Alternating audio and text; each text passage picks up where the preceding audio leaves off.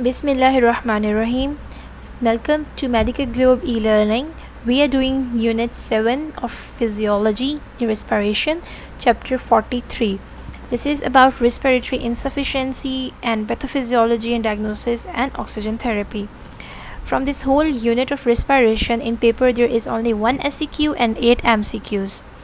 So first of all, this starting passage is not really important. You can skip all of that cutted text. Then useful method for studying the respiratory abnormality. Again, this is not very hygiene topic. You just have to give it a read for your better understanding. Next is the measurement of maximum expiratory flow. This could be an SEQ regarding what are the methods for diagnosis of respiratory diseases. So maximum expiratory flow, what is it? This definition is important and I have highlighted this. This text is just for your understanding. This diagram is also very helpful in understanding it properly. So next topic, now very important topic of this chapter is emphysema. Emphysema is a past UQ, so you have to do it. This is the cause of obstruction in emphysema, all the 3 points, and the following 3 points are about the effects of emphysema. Like it causes bronchial obstruction, and it decreases the diffusion capacity of the lungs, and it also causes extreme abnormality in the ventilation perfusion ratio. This is important SEQ and it is this is an important SEQ. You have to do this.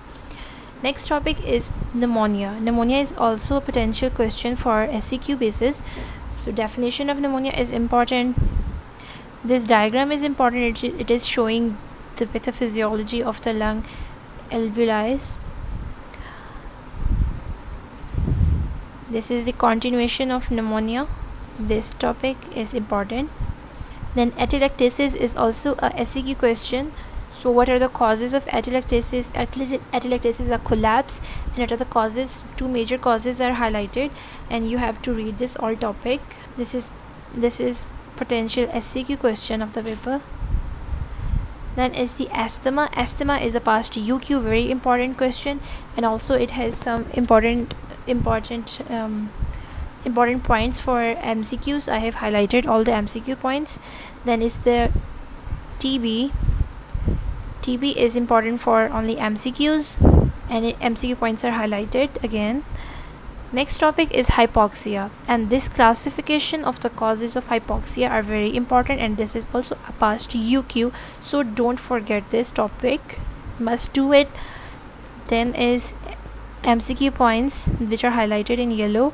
Now oxygen therapy, this is also a potential SEQ topic, so you have to memorize them. Like different types of hypoxia are treated respectively, so this is also a important topic. Next is cyanosis. Cyanosis is a past UQ, and this definition is quite oftenly asked in vivas, so do it well. And this is very important MCQ question. This is also asked in viva, so do memorize these figures. Then is hypercapnia. This is conceptually important topic. You have to make the concept of hypercapnia. It is also important for MCQ points. Then the last topic of this chapter is artificial respiration. You can neglect this topic and you just have to read this if you want.